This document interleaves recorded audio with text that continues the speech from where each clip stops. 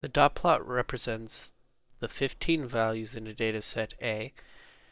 Dataset B is created by adding 56 to each of the values in the dataset. Which of the following correctly compares the medians and the ranges of datasets A and B? So this is dataset A. It goes from values 22 to 26. Dataset B, however, will be dataset A, but each point or value has 56 added to it.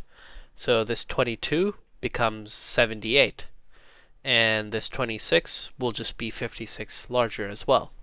So that means the range will still be the same because we're adding 56 to every single value.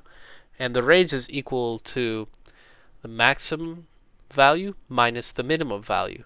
But if we're just adding 56 to both of these, then the difference between them will still remain the same. The difference between them will still be 4. So the range will be the same. So that means we can rule out any answer choice that says the range is not the same. So here, answer choice B is saying the range of dataset B is greater than the range of dataset A, so that's wrong.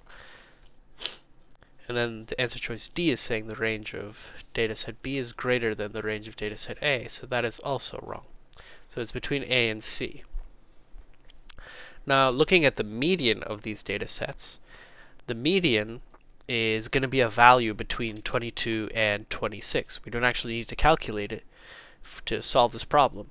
So the mean will be between 22 and 26. But in dataset B, the median will be much larger because it'll have to be a value between 22 plus 56, so that's 78, and then 56 plus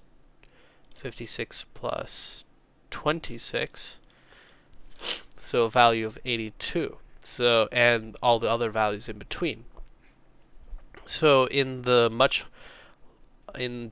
B, the median will be much larger because it'll have to be a value between 78 and 82 compared to dataset A. So dataset B's median will be much larger than dataset A's median. So answer choice A says the median of dataset B is equal to the median of dataset A, so that's wrong. But answer choice C says the median of dataset B is greater than the median of dataset A, so that's correct because the median is larger, but the range is still the same. So C is the correct answer.